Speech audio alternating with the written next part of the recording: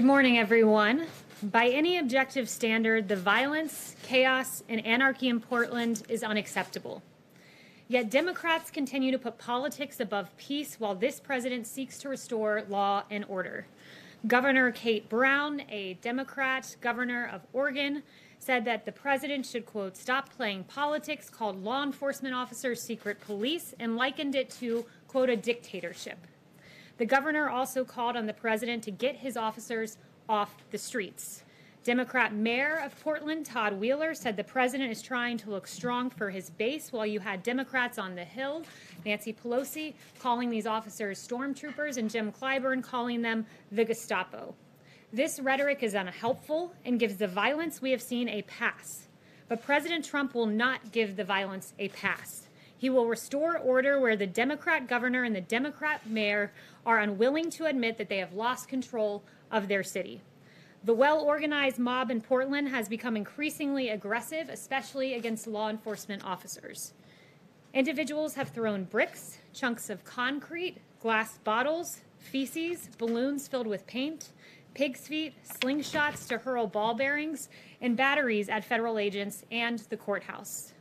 Multiple attempts to barricade officers in the Hatfield courthouse have occurred, attempts to start the structure on fire as well. Use of eyesight-damaging laser devices have been used, and strobe lights against federal agents as well.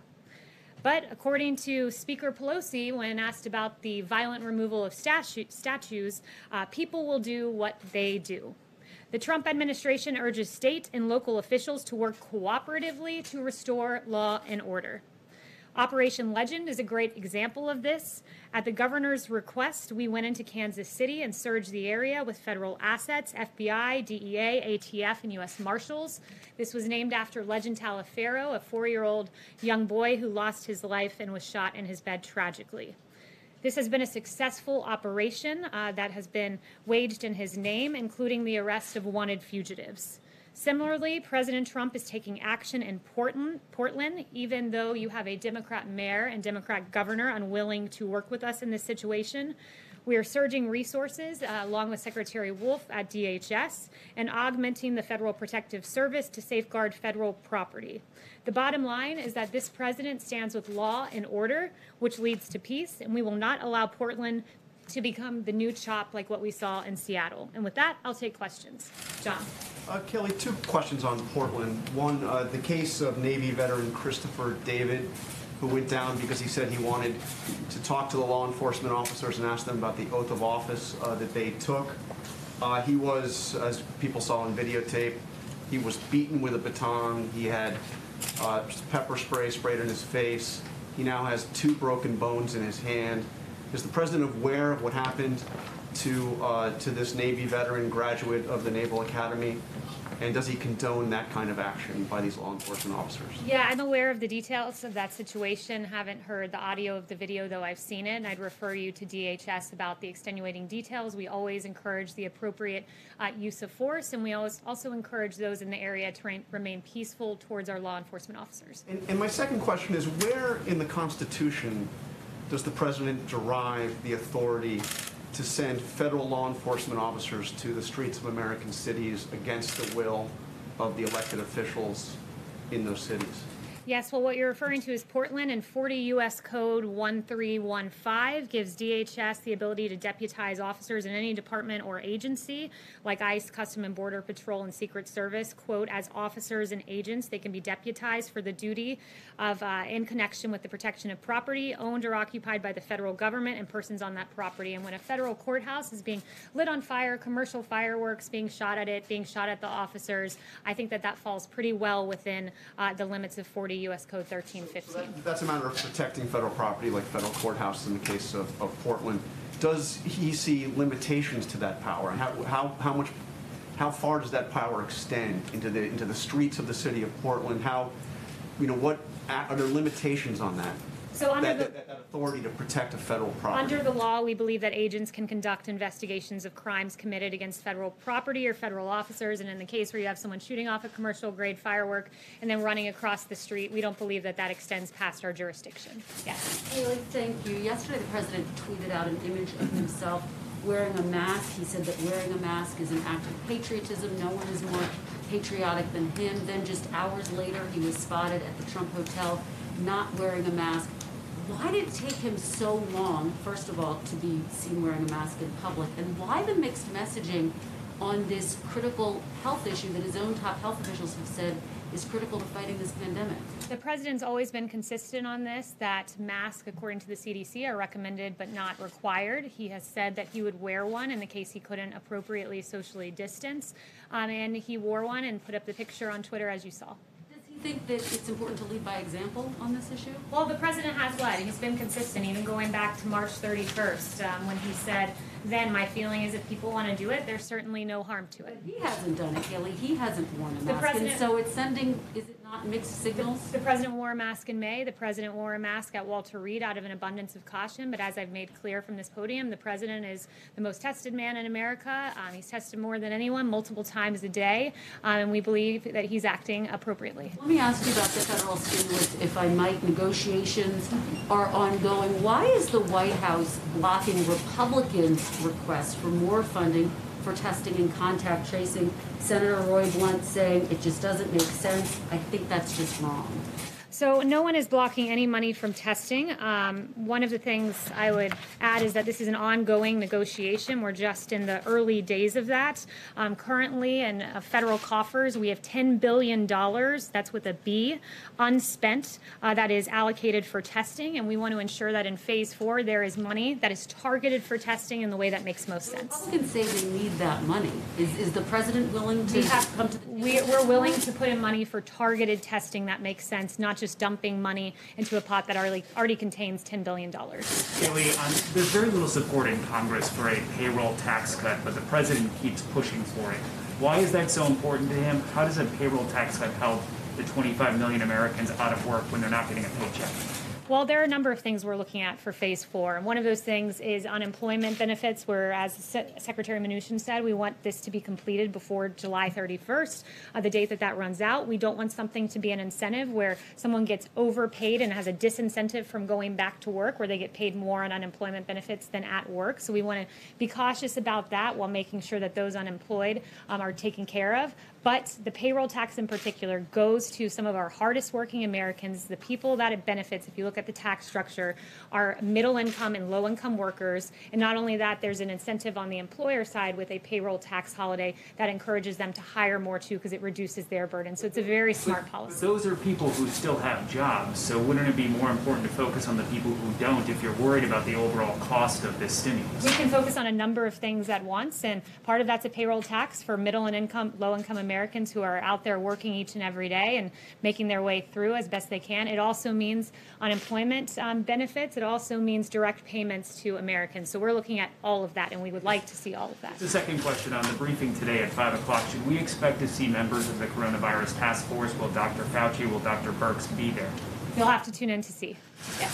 Thank you. On Portland, on sending agents to Portland, as well as plans for Chicago, why are these the right people to send? My understanding, these agents often work on human smuggling, drug trafficking, things like that. Do they have the right skill set, whether it's gun violence in Chicago or quelling unrest in Portland? Well, first, let me add, they haven't been sent to Chicago. These DHS officials are currently in Portland protecting a courthouse. We do believe they're the right individuals for that, as does 40 U.S.C. 1315, the United States Code. It's egregious what's happening. The frequency jammers, the pellet and air rifles in Portland, it's being depicted as this peaceful scene. I can assure you it's anything but that, where you've had barricades trying to keep officers in the Hatfield, courthouse, injury to a Border Patrol team member's leg, injuries to the head, shoulder, and back of a deputy U.S. Marshal. A U.S. Marshal impaled his right hand on a board filled with nails set out by the protesters. This is not a peaceful scene. I'm very thankful to our U.S. Marshals and ATF and others who are acting in accordance with a statute and protecting a federal building, and doing so at great cost to themselves. Yes. Thanks, Kayleigh. I have two questions for you on the stimulus. First, since you guys are committed to the payroll tax cut, that seems to be driving up the price tag of the whole package. So is the White House view the $1 trillion figure that's been cited by GOP leaders as a hard cap? Are you willing to sign something that would spend more than that? These are all preliminary discussions, so I'll leave it to the negotiators to decide. The $1 trillion number was cited by Secretary Mnuchin yesterday. But look, this is the beginning stages. We're looking at a number of things, but the president was very clear that he would like to see a payroll tax in there, along with liability protections, tax credits for businesses to bring people back to work and to have safe work environments, and of course, $70 billion for schools to reopen safely, at least $70 billion. And then on the testing piece, what are the long wait times that we're seeing for tests around the country suggest that we do need a massive influx of testing beyond what's unspent, and that the federal government should take more control of the country's testing program? So we do want to see more testing funding, but we want it to be targeted in a way that it gets to the right people who need testing at the right time, not just dumping money into a bucket. So we want more money. We want it to be targeted. But I'm glad you brought up the timing of the testing. I talked to Dr. Birx, and she's very encouraged by the pool testing that's being worked on. You can run 4 to 5 times as many tests in the same period of time by decreasing turnaround times at a minimum of 2/3. So if you took 3 days to get a test result, it goes down to less than 1. If it took 6 days, it goes down to less than 2. And it's more labor intensive, so they would need to hire additional personnel, but CMS is funding the test at about 4 times the actual test cost to ensure technicians and PPE requirements can be met. So we are seeing encouraging signs on that front. Yes. Thank you, Kayleigh. Just going back to the Portland situation, what is sort of the policy justification for federal officers not identifying their agency and their arrest authority when they take a protester into custody? So I've been told by DHS that there is insignia indicating that they're law enforcement. They, in the case you're referencing, did identify themselves to the individual being obtained, but that they don't identify themselves to crowds because it would put them at great risk. And I think you can see that, as I noted, when they're sticking their hands into boards left out by some of the rioters. Yes. Hey, Kayleigh. On June 16th, a little more than a month ago, the White House, via the Vice President, published an op-ed in the Wall Street Journal. The op-ed said that the media has tried to scare the American people about the coronavirus. It talked about low positivity rates and declining case numbers in half of the states. There have been 25,000 additional deaths since that was published. Does the White House still stand by that op-ed? And then just more generally, what happened here at the White House and the administration in the last month when the message was that this was a problem that was on the mend and being addressed, until now with the exploding cases we've seen and 141,000 deaths? Well, the White House has always been very clear-eyed that as we reopen, we would see embers and in some cases fires. We've been very aggressive in addressing that, sent out 19 teams to go to emerging hotspots. Dr. Birx has been to 9 states. She does a lot of extraordinary work on that front. So we've been clear-eyed that as we reopen, we would see embers and sometimes fires, but we're encouraged that when you look at case fatality, for instance, we're below the European Union, we're below the average of the world, and I think that that speaks to our incredible work with therapeutics and our incredible work with testing, 46 million tests. The number 2 in testing in the world is India at 13.79 million. Do you still see the main problem, as the op-ed pointed out, as the media trying to scare the American people over coronavirus?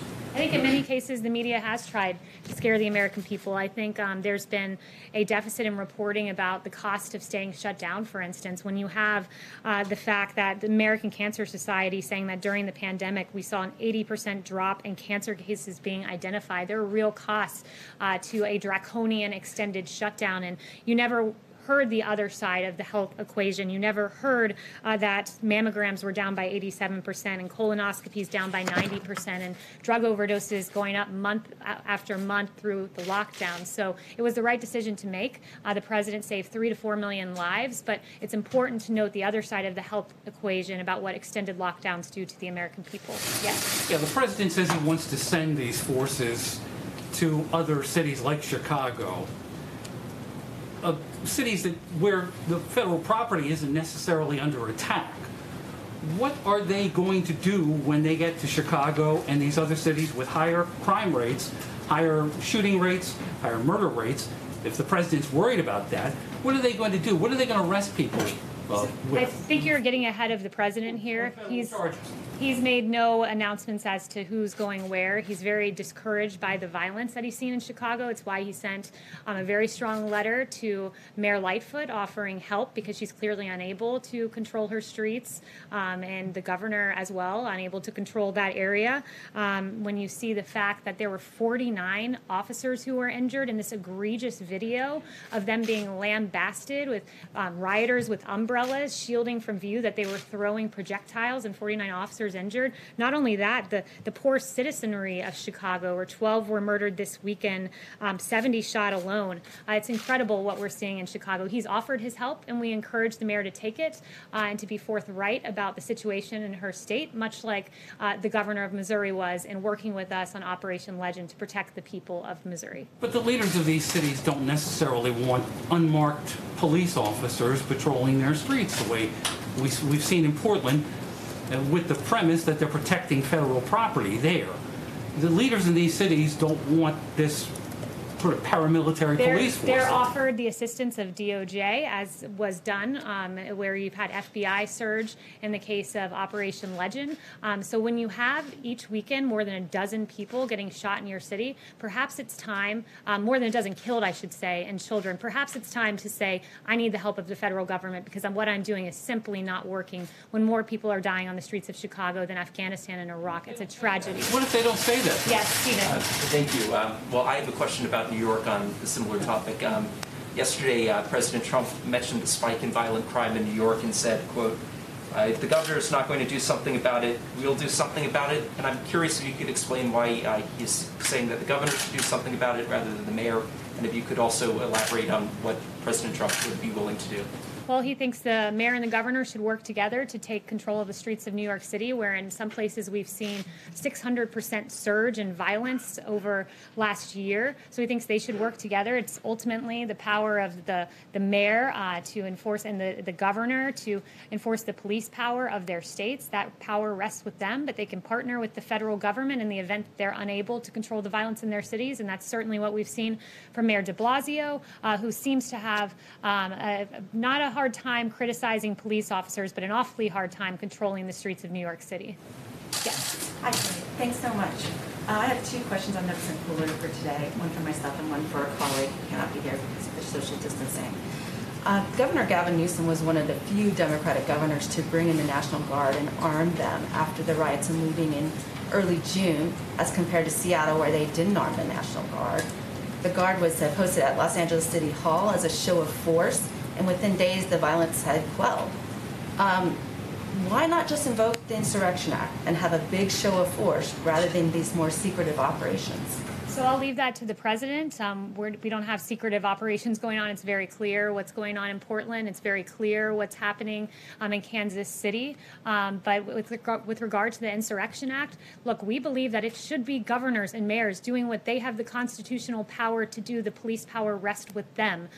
So it's up to this president whether he ever decides to invoke that. But governors and mayors really need to step it up, particularly in Democrat cities where Democrat streets are out of control. And then the one for my colleague, John Gizzi at Newsmax is asking, what are the president's thoughts on John Kasich supporting Joe Biden in his plans to appear at the convention What was for that? him? I didn't hear the last John Kasich is supporting Joe Biden, and he plans to attend the convention and support the Democratic convention. So that would be a question for the campaign, but this president's quite proud of his record in the Republican Party and quite proud to have the support of 96% of the party, more than any predecessor in the history of the Republican Party. Yes. Thanks, Kayleigh. You said earlier that the president was tested multiple times a day.